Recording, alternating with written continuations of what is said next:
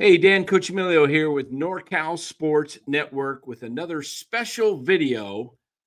And this one is on Juan Soto and his meetings that he's having in Los Angeles this week with several teams, including the San Francisco Giants.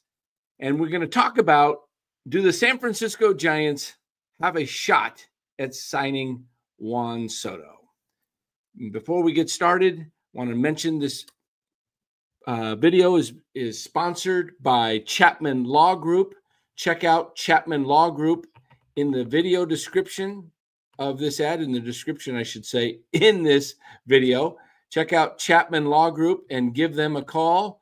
They are a proud sponsor of NorCal Sports Network, and let them know that NorCal Sports Network sent you. Again, Chapman Law Group. We thank them for them sponsoring this show.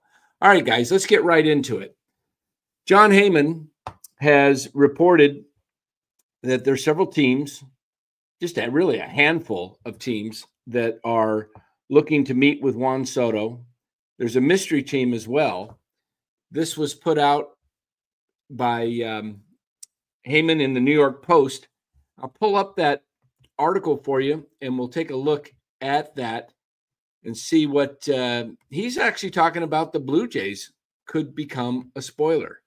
Blue Jays could play spoiler in Yankees Mets Juan Soto sweepstakes. Now, again, Juan Soto, or I should say Jon Heyman, writer, New York Post, very big on New York, and saying that spoiler between the Yankees and Mets, it could also be a few other teams as well. And we're going to talk about that. Do the Giants have a shot at signing Juan Soto? And I will give you what the article talks about, and then I will give you my thoughts on whether the Giants have a real legitimate shot at getting Juan Soto to become a San Francisco Giant. All right, in this article, it talks about the Blue Jays. The Blue Jays are very deep-pocketed, loaded team, as are the Yankees and the Mets, of course, and the LA Dodgers and the Giants and a few other teams that can actually do this. But I think it really probably boils down to just a few of these teams. But as we look at this article with Juan Soto, look at this. The Dodgers, oops, what happened there? We just lost a little bit of that. Okay. The Dodgers, Giants, and Red Sox, and two other mystery teams, one believed to be from a small market, are believed to be planning to join the Jays, Mets, Yankees on trips to Southern California to visit the 26-year-old superstar starting this week. The article further goes on to talk about that the Giants, who have tried hard to land superstars via free agency and trade, Bryce Harper, Giancarlo Stanton, Aaron Judge, to name a few, and the Red Sox, who've slipped in the standings after recently sitting out big free agency, are also seen as legit Soto players. So Jon Heyman is saying the Giants and these other teams are legit Soto players. The exact date for the visits are closely guarded secret, but the Yankees are believed to be scheduled for next Monday. Okay, and then we talks about the richest owner being Steve Cohen, who has close to $100 million in dead money coming off the books, and a great resolve to continue their positive upswing following their surprise run to the NLCS, are obviously a major player among the Elite Eight. Okay, so we're dealing with the Elite Eight here. Now let's get into this. I don't want to go over the whole article. You got to pretty much go on to X and read that yourself. He does talk about at the end here, toward the end, the Jays, along with the Giants, tried to trade for Soto before the Yankees landed him at last year's winter meetings in a 5-for-2 deal that netted the Padres Michael King, Drew Thorpe, Kyle Higashioka, and the catcher, and two others. Look, the Giants just didn't have the guys to trade for Soto. And that's really the facts behind the matter. The Giants tried to get Soto in the trade when he went from Washington to San Diego. and they didn't have the horses, so to speak, to compete. I hate to break this to you guys, but the San Francisco Giants, it's going to take a long time for this team to be competitive, in my opinion. The San Francisco Giants minor league system is ranked at or near the bottom from many different reporting agencies that report on these things. Bleacher Report has them ranked dead last. Most of the other minor league rankings have them in the low 20s. I think about the highest is somewhere around 17, 18. The Giants just don't have the players, and they haven't developed players for several years. They have, Elliot Ramos was a guy that I had been calling for the better part of 2 years to give him a real shot. And I'm saying the same thing going into the 25 season. You better give Luis Matos a real shot. And I think Casey Schmidt deserves a shot. I, for one, was not super high on the Matt Chapman signing, not because I don't think Matt Chapman is a wonderful ball player. He's an excellent ball player. I don't think he's a great clutch hitter. He doesn't hit well with runners in scoring position. He strikes out too much, but he's one of the top third basemen ever to play the game, and he's a Gold Glover and a Platinum Gold Glover winner. So Matt Chapman, and he's a winner as far as his attitude. I love his attitude. He comes to play hard every day. But the Giants, unless you're going to put many people around Matt Chapman, he's just not enough. And you blocked Casey Schmidt. And I think Casey Schmidt is an excellent third baseman, one of the best third basemen in the game defensively. And he's never really been given a shot to play third base with the San Francisco Giants. And by the way, Casey Schmidt, if you're watching this video, will be joining NorCal Sports on Wednesday night, 8 p.m. That's Wednesday night, November 13th. Casey Schmidt will be live on NorCal Sports Network. So make sure you watch NorCal Sports Network at 8 o'clock on Wednesday night to see Casey Schmidt, and you can ask him questions.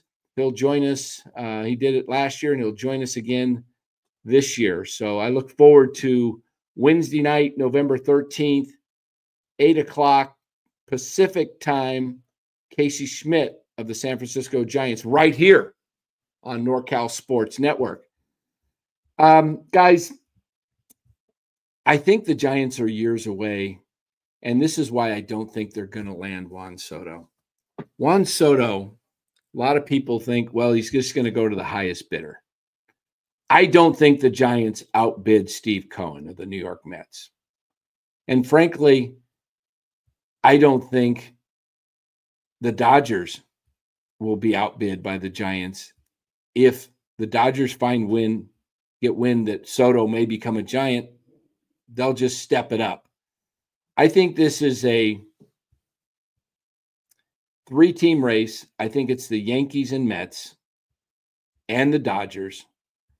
And I would not be surprised, as the article talks about, Toronto has the money, but I just don't know if Soto wants to go into that. The Dodgers are a perennial winner. The Yankees can be the same. That short porch in right field in Yankee Stadium with Aaron Judge batting behind you, you're going to get to see a lot of good pitches. What kind of pitchers are you going to see in San Francisco? Who's behind you in San Francisco? Maybe it's Elliot Ramos, but if you put Soto second, I mean, you're not going to put Chapman behind him. People will walk Soto to face Chapman, especially if it's a right-handed pitcher.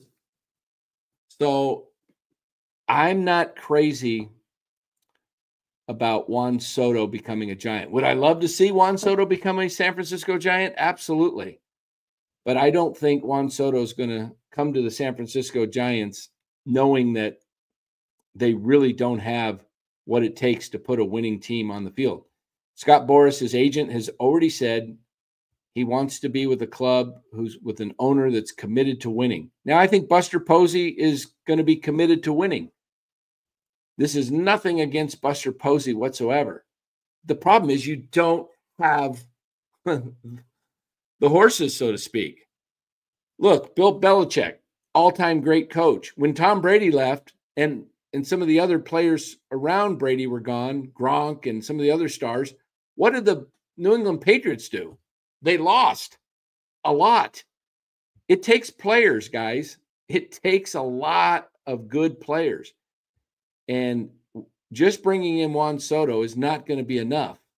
And Juan Soto, you know, I don't think the ballpark scares him. He's hit well at Oracle Park.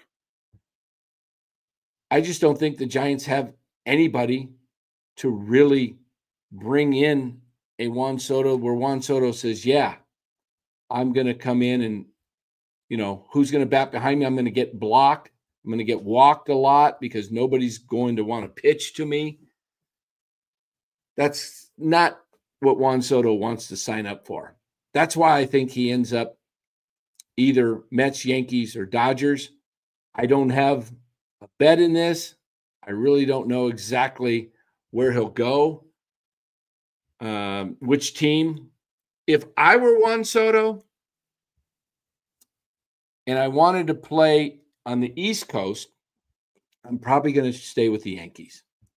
But if I want to play on the West Coast and the money's pretty close, maybe the Giants offer 40, 50 million more than the LA Dodgers. I'm taking the money with the Dodgers because I'll make up that 40 to 50 easily in LA limelight. I'll make it up with endorsements. I'll make it up with playoff revenue, probably World Series revenue. If Juan Soto signs with the LA Dodgers, he's got the chance if he signs for 13 or 14 years, he's got the opportunity to win 4 or 5 World Series pretty easily, I would say. The Dodgers are just loaded, and they're going to have great pitching. They're probably going to get Roki Sasaki. They may have a shot at, well, I think when it comes to Max Fried, it's going to come down to the Dodgers or the Braves. I think he's staying with the Braves or he's going to sign with the Dodgers. If the Giants or if the Dodgers get Sasaki, it might lean Fried maybe a little bit toward the Braves because how much pitching do the Dodgers need or can they have? But if they don't get Sasaki, if Sasaki ends up going to the Padres, for example, or even possibly the Giants, you know, Max Fried's definitely going to be a Dodger. But it could end up where the Dodgers get both Sasaki and Max Fried. So if I'm Juan Soto, I would want to sign with a winning team because the money, how much is 650 or whatever this number comes out to be, is it really, once you're talking 20, 30 million over a course of 13, 14 years? Let's take a look at the contract estimated for Juan Soto. According to Sport Track, Juan Soto should get an average annual salary of $36.7 million. That's 14 years, $513,000. That number's way too small. This number is going to be minimum in the sixes. Okay? It's going to be a bidding war between the Yankees. It's going to get very much so between Hal Steinbrenner and Steve Cohen. And it's just going to keep going up and up and up. And if they get the Giants and Dodgers involved to try and bump it up even a little bit more, I think eventually he probably ends up with one of the New York teams. But I would not be surprised to actually see this number when this contract is all said and done, that somehow, some way, Scott Boras finds a way that it has a 7 in front of it and that he beats Shohei Ohtani's all-time salary record of $700 million. That's my gut says this thing ends up with over a 7 in the front of it. Wouldn't even shock me when these things get going. They have a life of their own for this thing to even come in with an 8 on top of it if they get creative. I don't know where it's going to end up, but I do not see Juan Soto signing with the San Francisco Giants. Sorry, Giants fans. I'm one of them with you. I don't see Juan Soto coming. The Giants could pay the money, and they could put an 8 in front of it if they think that's what it would take. And if Juan Soto is purely driven by the money, he might take it. But I think when it comes down to it, if the Giants put the biggest number up there, Steve Cohen, Hal Steinbrenner, or Mark Walter and the LA Dodgers ownership group ponies up a little bit more, and the Giants finish bridesmaids once again. So thanks for watching this video, everyone. If you like it, make sure you hit the like and subscribe. We're growing. Please do hit that like and subscribe button on this video. It really helps us out. We're growing, we've added over 500 subs in just the last month and a half. So we are growing like crazy. Appreciate that. Give us your comments below. It would really, we like to see your comments. So make sure you hit those comments down below in the section, and we try to respond to them. Tell us what you think of this video. Do the Giants, you think the Giants are really going to get Juan Soto? You think the Mets, the Yankees, the Dodgers, or somebody else? Is there a mystery team? Is there a small market team? Is it possible the Detroit Tigers? Someone like that who maybe wants to put all the money out there. They've got the young guys coming. Who knows? Could be interesting to see if there is a mystery team. Could the Padres be back in it? We'll see. But I don't think it will be the San Francisco Giants. If I'm wrong, I'll be the first one to admit it, and I'll be happy to admit that I'm wrong, and I'll have egg on my face, so to speak. But if I was betting, I'd say the Giants have a very, very small chance, probably less than 2% chance of signing Juan Soto. All right, guys, thanks for watching this video. Really appreciate you taking the time to watch it.